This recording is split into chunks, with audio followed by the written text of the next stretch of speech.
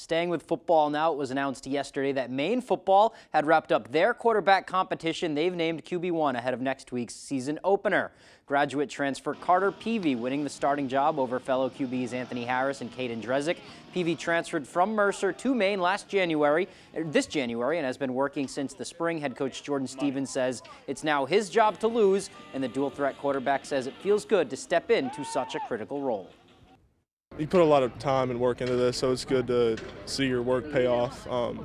Obviously, when you're named starting quarterback, you got to step into more of a even stronger leadership role. Carter has shown tremendous growth just since the spring, and coming in and learning the offense and executing on the field and showing improved accuracy, and just he's gained confidence, and we've seen that. And his ability with his legs and his arm, we feel like puts us in a position to win.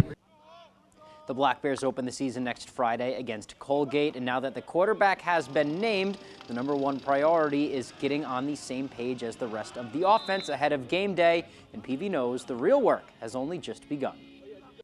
Yeah, it was great to hear that I was a starter, but then that lasted about 5 minutes, and then after that it just set in of, okay, I've got to do everything I can now to prepare for Colgate and the rest of the year. At the end of the day, I think a receiver, all in all, is supposed to be a quarterback's best friend. I mean, you see the coverage, you know what the quarterback's thinking, you know where the ball should go, where you expect the ball to be from that quarterback, and then vice versa. The quarterback should know how you run your routes, where you're going to be, and at the end of the day, like anticipating where you're going to be so he can give you a good ball.